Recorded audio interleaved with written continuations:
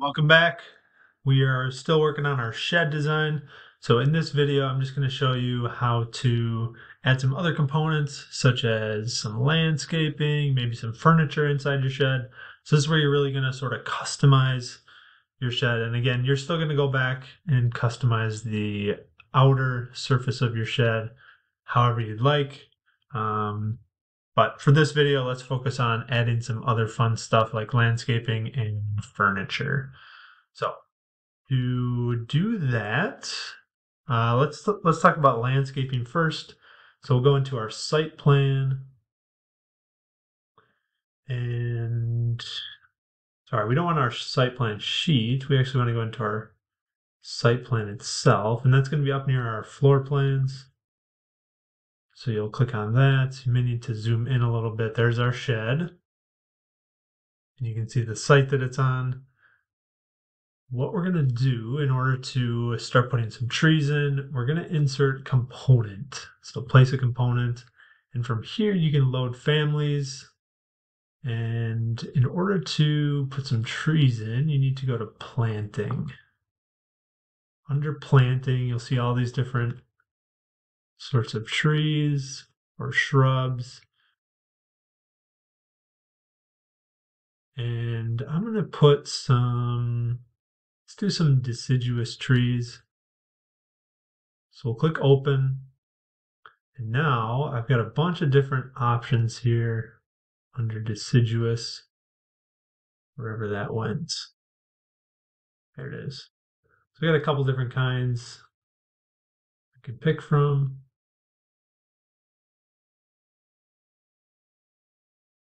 And we're going to go with the biggest one we can here. So here you can see our tree. We can start plopping those down. I'm just going to put one at each corner. And now, if we want to check those out, I think we'll be able to see them in our 3D view. Yeah, we can kind of see them. The reason we can't really see the full tree right now is because we have our crop region. So if I click do not crop view, then it's going to make us able to see everything again, which is what we want. And then if I switch the visual style to realistic, I'm thinking these trees will now look like a real sort of tree. So it's going to take a minute, perhaps. And it looks like that did not work. So maybe it's the type of tree that I selected. So let me try that again with a different type of tree. So we'll go back to our site plan. Let's go ahead and delete those.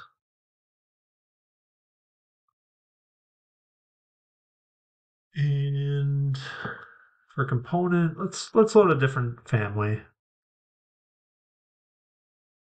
And let's try the RPC style tree. We'll do deciduous again. Looks like it already exists. We'll just overwrite it. And where did it go?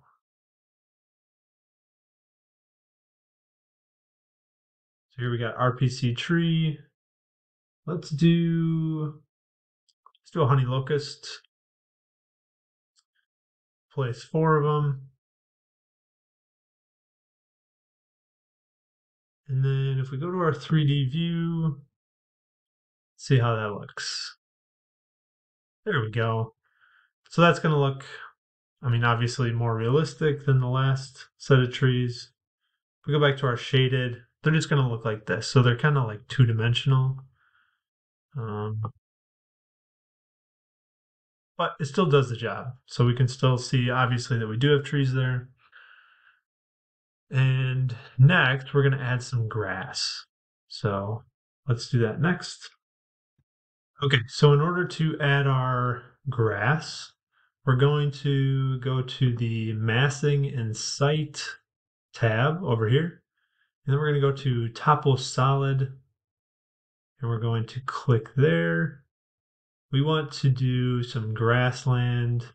That looks fine.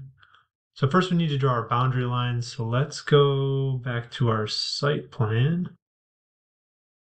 And we're just going to make a big rectangle that kind of encircles or encompasses our entire shed and the surrounding area. So from there, one thing we want to account for is the height of it. So right now this is a 16-inch layer. Remember, our floor right now is going to be, I believe, 10 inches. So we're going to need to offset this negative 16 inches so that we're not going to be interfering with our floor. We want our floor to be resting on top of this. So if we do negative 16 inches, that's going to make the whole entire grassland layer sit like right below our floor. So now that I've got that, I should be able to click the green check, which will finish it. And then if I go to the 3D view, there you can see we've got a nice grassy surface. If we go to the realistic view, we can check out what that looks like.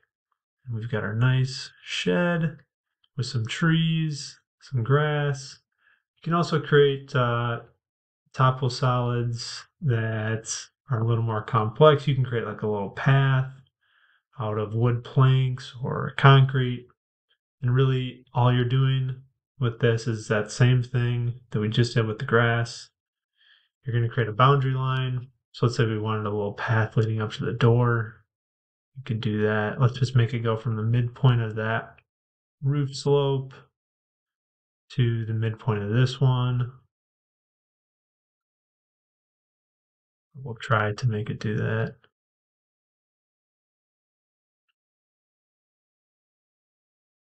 It's pretty close. We can connect those two. Perfect. Let's finish that. Oops. Looks like we're overlapping. So let's correct that. Oh, I forgot to switch this one. Let's make this one go right on the surface of our grass. So we'll have our wood planks kind of sitting on top of the grass. And I think that'll be nice. Let's go back to our 3D view. And there you can see we've got our nice little path. We may have, yeah, it's going to the back side, so not a great path if it's not going to the front door, but something that can easily be fixed. So when you're doing yours, make sure it is leading up to the door if you decide to do a path of some kind. So you can do a concrete path, you can do stones, you can do wooden planks, whatever suits your fancy there. Okay, let's end this video there.